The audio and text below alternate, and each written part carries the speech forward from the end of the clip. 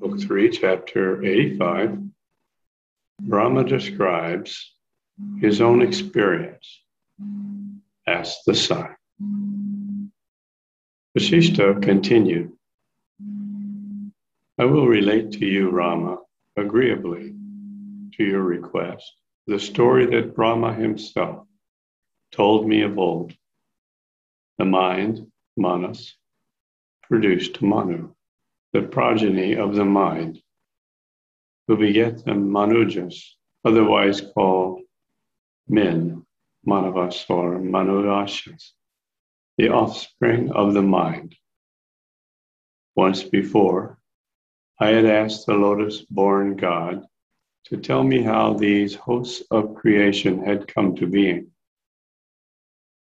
Then Brahma, the great progenitor of men, granted my request and related the story of the 10 Vaidava moon-like brothers in his loud voice. And Brahma said,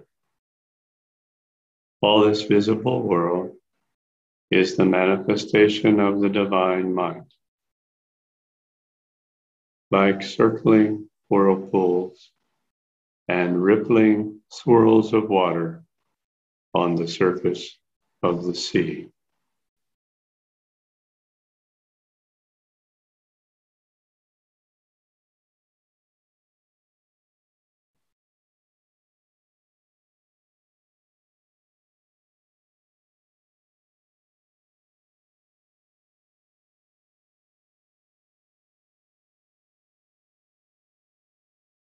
Hear me tell you how I personified mind first awoke on the day of creation in a former kalpa by my volition to create or expand myself. Previously, I remained alone, quietly intent upon the creation at the end of the prior day, kalpa.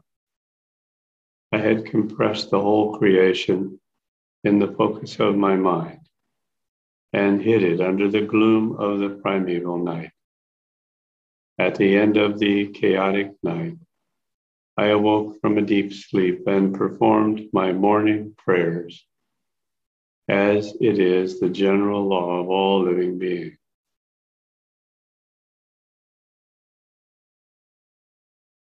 I opened my eyes with a view to create the fixed look on the emptiness all about me. As far as I could see, it was empty space, covered by darkness, with no light of heaven.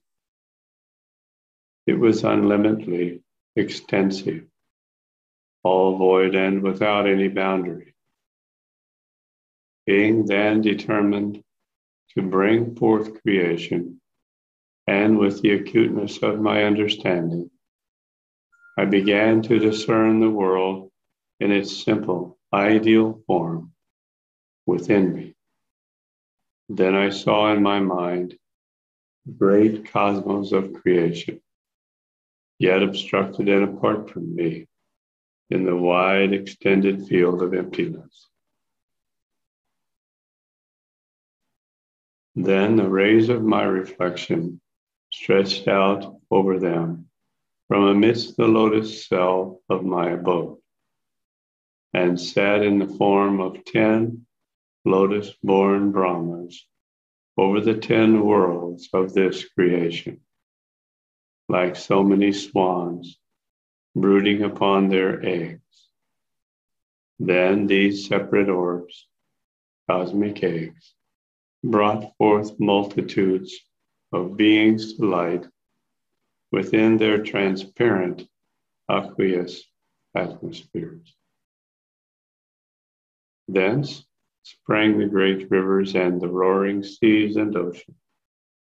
And thence again rose the burning lights and blowing winds of the sky. The gods began to play in this ethereal air. Men moved about on the earth, and demons and serpents were confined in their homes under the ground. The wheel of time turned with the revolution of seasons and their produce, and adorned the earth with their various productions by change of the seasons. Laws were fixed for all things on all sides, and human actions were regulated in the Smriti scriptures as right or wrong, and producing the reward of heaven or the torments of hell as their fruits. All beings pursue their enjoyments and liberty, and the more they strive for their desired objects, the better they thrive in them. In this way, the 7 worlds and continents, the 7 oceans, and the 7 boundary mountains were brought into existence, and they continue to exist until their final dissolution at the end of a Kalpa period. The primeval darkness from the face of open lands fled before the light and took its refuge in mountain caverns and hollow caves. It abides in some places allied with night, as in the shady and sunny forest lands in Mars.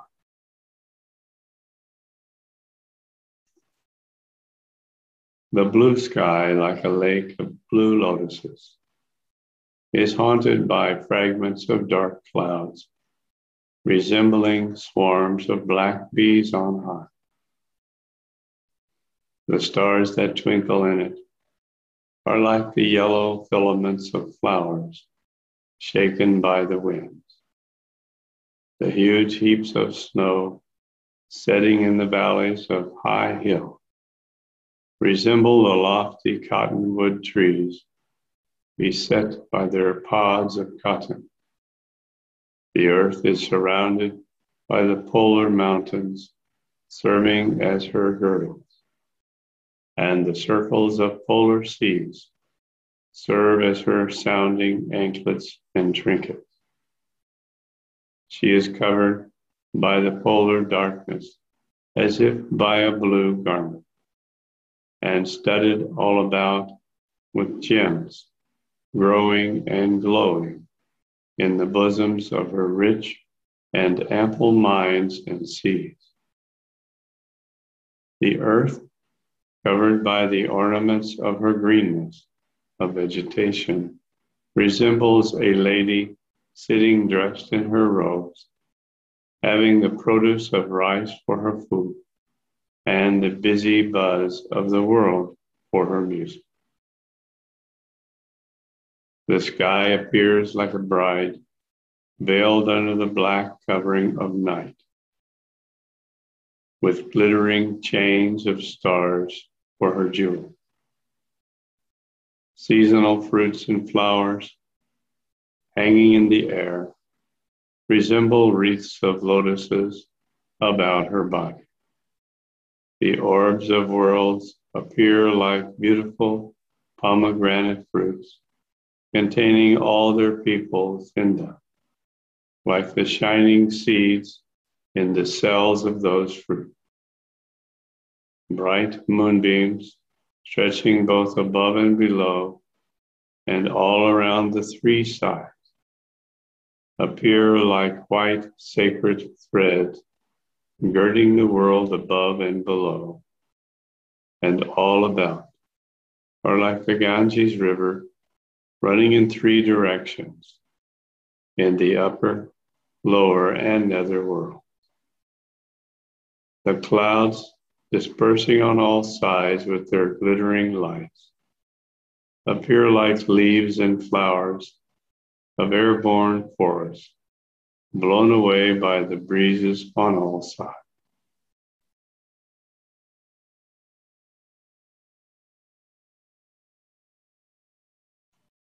But all these worlds with their lands and seas, their skies and all their contents, are in reality as unreal as visionary dreams, and as delusive as the enchanted city of a fairyland. the gods, demons, men, and serpents, seen in multitudes in all worlds, are like bodies of buzzing gnats, fluttering about fig trees. Here, time is moving on with its train of moments and minutes, his ages, yugas, and kalpas, in expectation of the unforeseen destruction of all things. Having seen all these things in my pure and enlightened understanding, I was quite confounded to think from them where all these could have come into being. Why is it that I do not see all that I perceive with my visual organs, like a magic scene spread out in the sphere of my mind?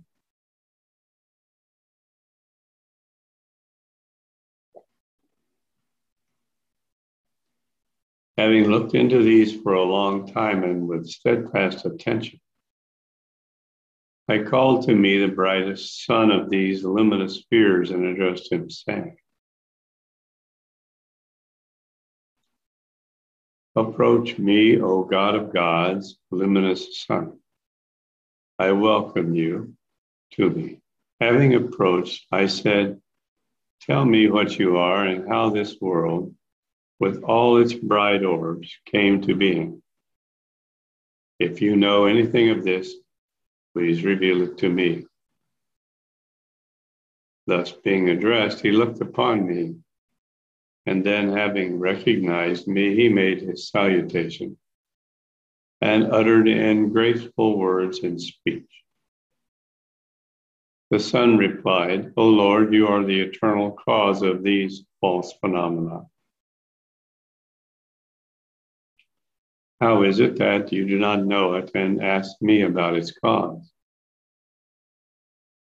But should you, all-knowing as you are, take delight in hearing my speech, I will tell you of my unasked and unthought of production, which I beg you to listen to.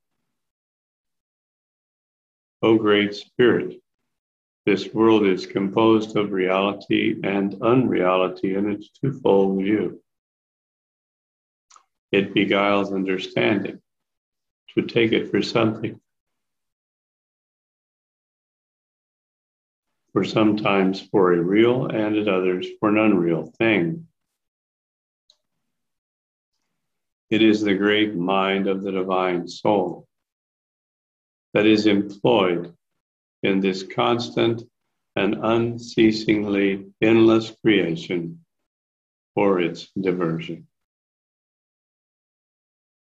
Chapter 86, the son's story of Indus and his wife's tapas, and their 10 sons, the Aindavas. The son continued, "It was, my lord, only the other day of one of your previous kalpas, at the foot of a mountain, beside the tableland of Mount Kailash, that stands in a corner of the continent of Asia, that there lived a man named Suvarnajata, together with his sons and their progeny, who had made that place a beautiful and pleasant home. Among them lived a Brahman named Indu, a descendant of the patriarch Kashyapa, who was a saintly soul, virtuous and acquainted with divine knowledge. He resided in his house with all his relatives and passed this time agreeably in company with his wife, who was as dear to his heart as if his second self. But this virtuous couple had no children, as no grass grows in sterile soil, and the wife, remained discontent at the unfruitfulness of her blossoming or seed. With all the purity and simplicity of their hearts, and the beauty and gracefulness of their persons and manners, they were as useless to the earth as the fair and straight stem of the pure rice plant without its stalk of grains. The unhappy couple left for the mountain in order to make their tapas for the blessing of children. They ascended Mount Kailash, which lacked any shade from shade trees and was uninhabited by living beings. They stood there fixed on one side, like a couple of trees in a barren desert. They remained in their austere tapas, subsisting upon liquid food, which also supported the trees. At the close of day, from the hollow of their palms, they drank only a sip of water from a neighboring cascade. They remained standing and unmoved as immovable trees, and continued long in that posture, in the manner of an erect wood in heat and cold.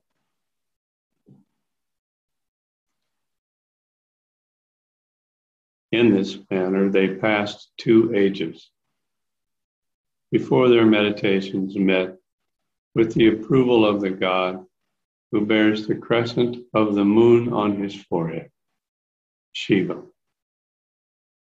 The god with the cooling moonbeams on his forehead advanced toward the parched pair, like when the moon casts their dewy light upon trees and lotuses dried and scorched under the burning sunbeams of the summer day. The god appeared to them, mounted on his milk-white bull, and clasping the fair Uma, goddess Parvati, on his left, and holding the beaming moon on his head, like spring season approaching green shrubs, strewing flowers upon them. The couple's faces and eyes brightened as they saw the god, just like lotuses hail the appearance of the beautiful moon. They bowed down to the god of the silvery crescent and snow-white face. Then the god, rising to their view, like the full moon, and appearing in the midst of the heaven and earth, spoke smilingly to them in a gentle and audible voice. The breath of that voice refreshed them, like the breath of spring revives the faded plants of a forest. Shiva said, I am pleased with your meditation, O Brahman. Offer your prayers to me and have your desired reward granted to you immediately. The Brahman replied, O Lord of gods, please favor me with 10 intelligent male children. If these be born to dispel all my sorrows. The sun continued. The god said, be it so, and then disappeared into the air.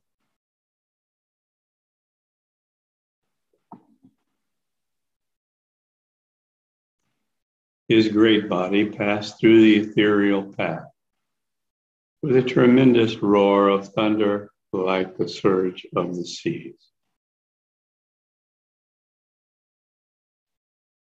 Then the Brahmin couple returned to their home with gladness in their hearts. They appeared like the reflections of the two gods, Shiva and Uma. After returning, the Brahmani became big with child from the blessing she received from her god Shiva. In her pregnant state, she looked like a thick cloud, heavy with rainwater.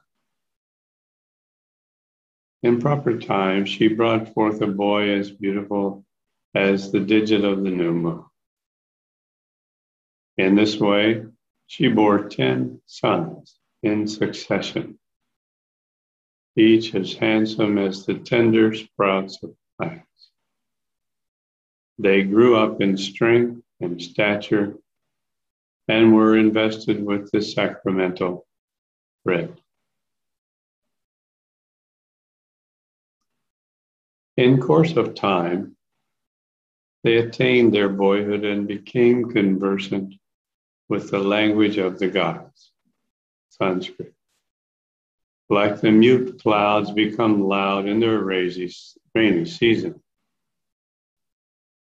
they shone in their circle with the luster of their bodies as the resplendent orbs of the sky burn and turn about in their spheres. In time, these youths lost both parents, who passed off their mortal coils to go to their last abode. Losing both parents, the 10 Brahmin lads left their home in grief and went to the top of Mount Kailash to pass their helpless lives in mourning.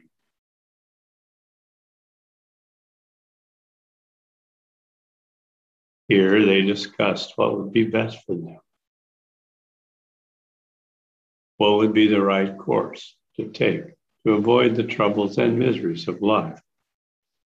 They talked with one another on such topics as what was the best good of humanity in this world of mortality, and many other subjects, such as what is true greatness, best riches and affluence, and the highest good of humankind. What is the good of great power, possession, being chief, or even the gain of a kingdom? What forms the true dignity of kings and the high majesty of emperors? What avails the rule of the great Indra, which is lost in one moment of Brahma? What endures a whole kalpa, and what must be the best good as the most lasting?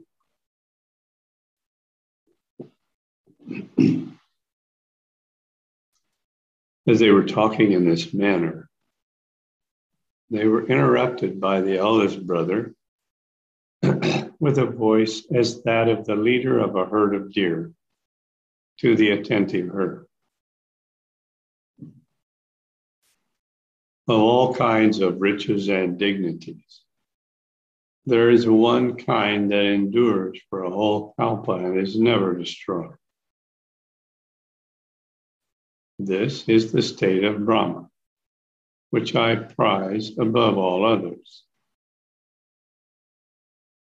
Hearing this, the good sons of Indu exclaimed in one voice, "Ah, well said." Then they honored the eldest with kind speeches. They said, "How, O brother, is it possible for us to attain the state of Brahma, who is seated on his seat of lotuses, and is adored by all in this world. The eldest then replied to their younger brothers, saying, O you, my worthy brothers, do as I say, and you will be successful. Sit in lotus posture and think yourself to be the bright Brahma, full of his brilliance and possessing the powers of creation and annihilation in yourselves. So this is a very interesting section that we're reading here. Let's talk about it and think about it for a moment.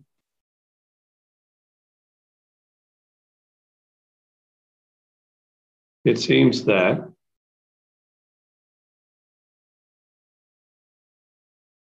in chapter 85, Brahma is describing his own experience. Brahma, the creator of the universe. He's describing how he created the universe. And during this whole description, he comes to a point in which he's unable to perceive the rest of his universe.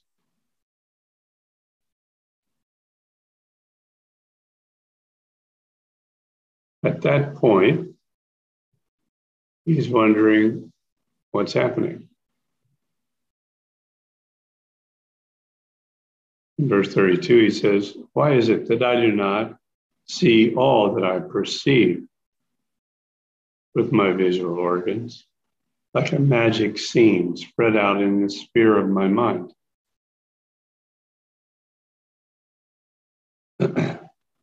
So that is a curious experience for the creator of the universe to have, isn't it? He's relating in his memory all that he has done. And then he realizes there's much that I cannot see. So he approaches one of the dream creatures that he created, the luminous sun. And the sun is called Surya. And Surya is said to be an incarnation of Vishnu, the maintenance property of the universe. So he's basically asking one of his dream creatures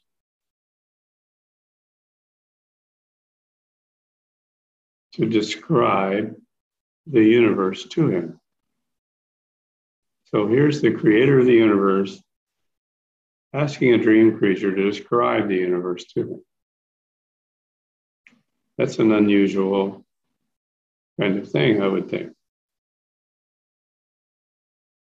How is it that the creator of the universe somehow has forgotten or cannot see all that he has created?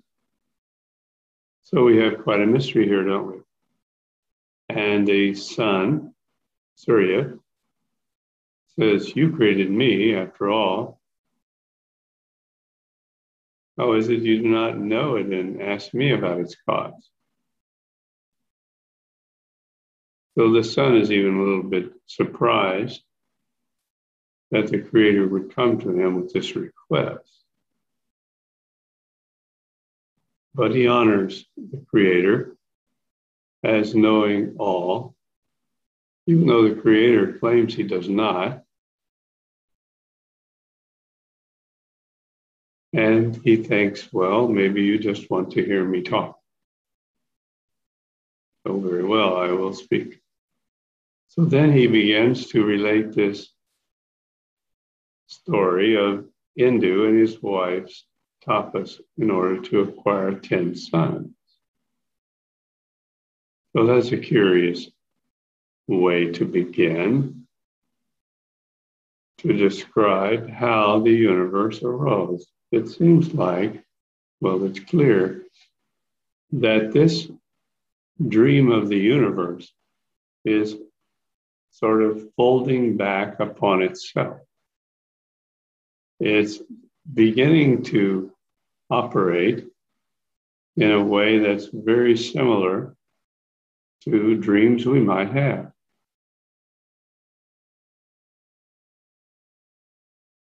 When we have a dream, what's going on in the dream?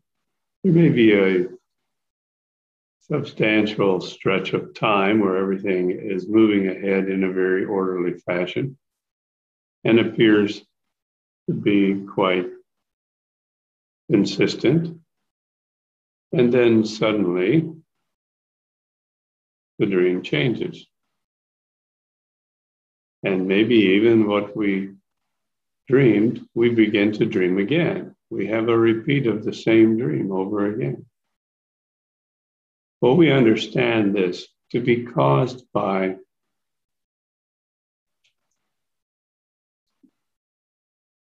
the rather chaotic and unorderly laying down of individual karmic traces.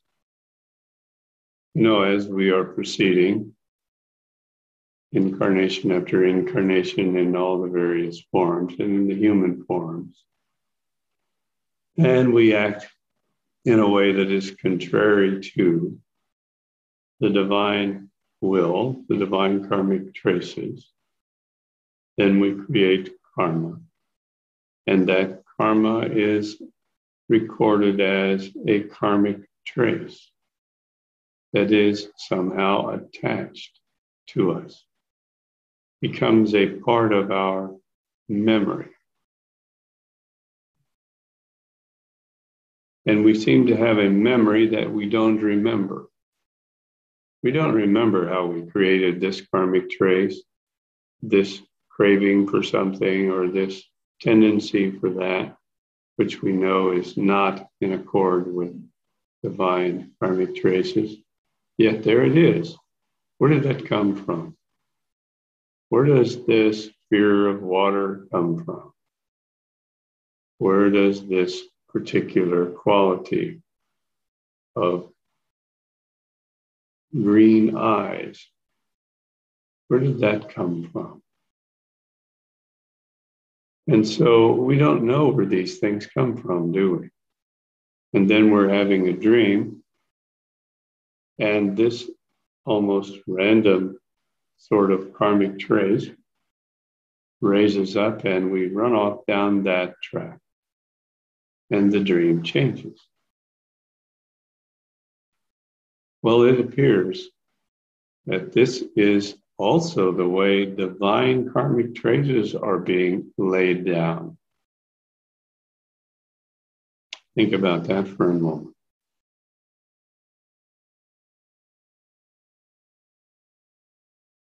Perhaps we thought the divine karmic traces would be extremely orderly in their progression as they're arising. We understand that the thinking of the performance of Sanyama on the Rig Veda seems to be extremely orderly process. We go from the first syllable to the second, to the third, to the fourth, like that. That would seem to be laying down perfect tracks of karmic traces.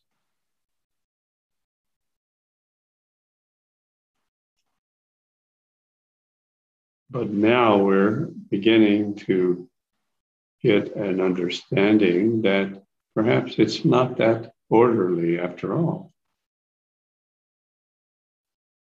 And in fact, something very surprising is revealed.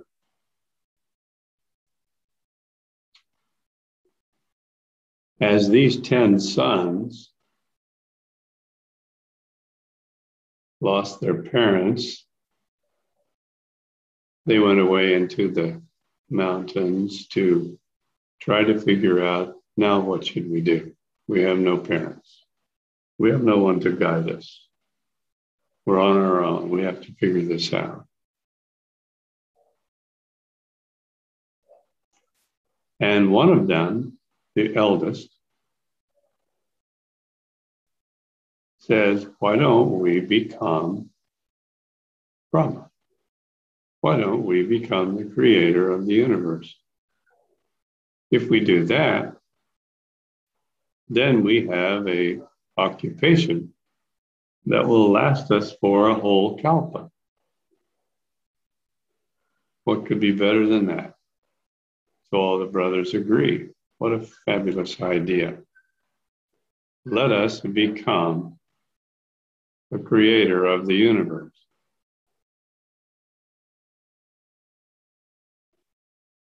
And then the eldest brother says, here's how we do it.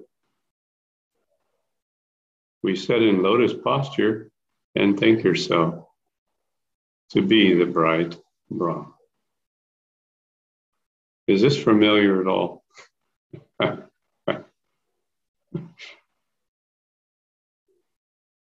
What are we doing every day? 7 times a day. In the Sahasrara Sirsha Brahma meditation. In fact, what exactly do we do? Aham Brahmasmi is one of our sutras, isn't it? Where we sit in lotus posture and we perform sanyama on being the bright Brahma, full of his brilliance and possessing the powers of creation and annihilation in yourselves. So we are literally reenacting a scene from Yoga Vasishta right now in what we call real time. I think that's quite curious.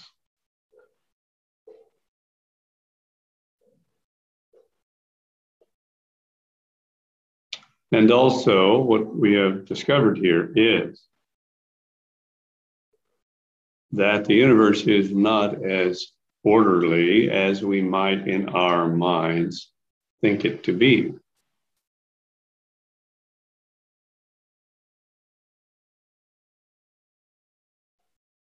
It has been said by Maharishi that the course of karma is unfathomable. Unfathomable. That means you're never, ever going to figure out the karma. You're never going to understand all the different aspects of your own individual karmic traces. They are such an intense, huge, vast configuration of random activities that you'll never understand it.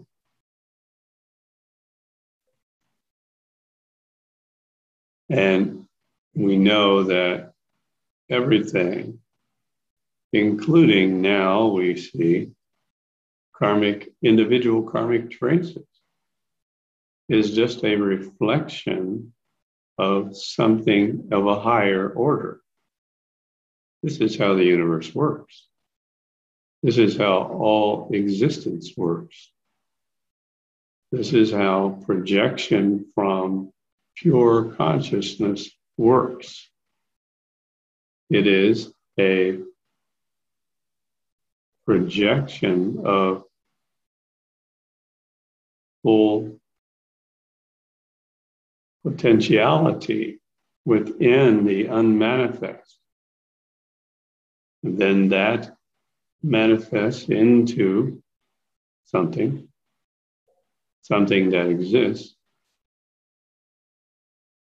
And then from that something that exists, another thing manifests, doesn't it?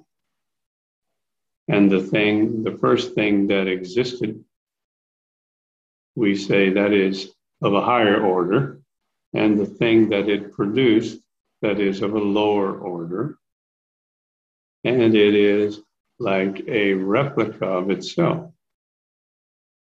And so the universe is creating replicas upon replicas upon replicas of the primordial thing that was produced from pure consciousness. And, by the way, the thing that was produced from pure consciousness is eternal, which means it never had a beginning, and it will never have an end. So we're being confronted here with an unsolvable riddle. And this is what is being revealed to us here in the Yoga Vasishtha, that within the creation of Brahma, many of the dream creatures apparently also strive to become the Brahma, and apparently do become Brahma. And the Brahma that was speaking recently in chapter 85 is apparently one of those beings who became Brahma from being a dream creature. We know this because the previous Brahma couldn't remember everything. He could only remember part of it. And now these brothers are going to become Brahma, and they're going to have that same experience, aren't they? And you and I are going to become Brahma, and we're going to have that same experience. When we realize Aham Brahmasmi, after sitting in our lotus posture and performing Sanyama on that sutra for some time, we are going to realize that we are the creator of this universe. But it's not that simple, is it? When we have this realization,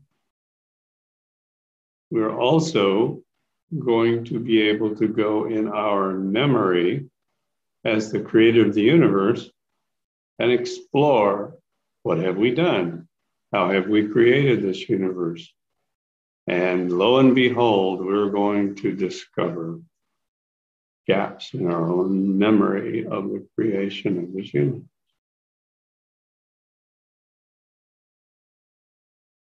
So I think this puts things in a little bit of perspective for us.